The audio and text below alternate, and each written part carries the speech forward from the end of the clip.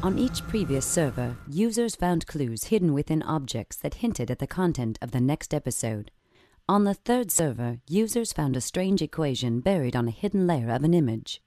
Several days later, an odd post was made on Halo3.com referencing a poem entitled When We Two Parted. However, several astute users noticed that the final stanza had been altered and there were odd spaces before certain characters. The spaces spelled the phrase Castaway Theory Volman. Almost immediately, users found a book on Amazon.com called The Castaway Theory by Professor Jonas Volman. The book theorized that human DNA is actually foreign to Earth, and the book's cover matched the image found on the third server exactly.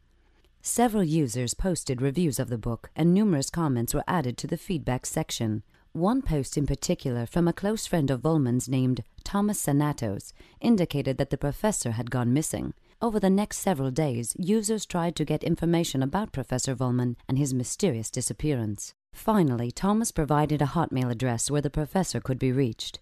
Within minutes, over 5,000 people tried contacting the professor using Windows Live Messenger. An interactive chat agent designed with the professor's personality was able to simulate conversations with thousands of people simultaneously. A certain line of questioning would prompt the professor to reveal the location of the fourth server.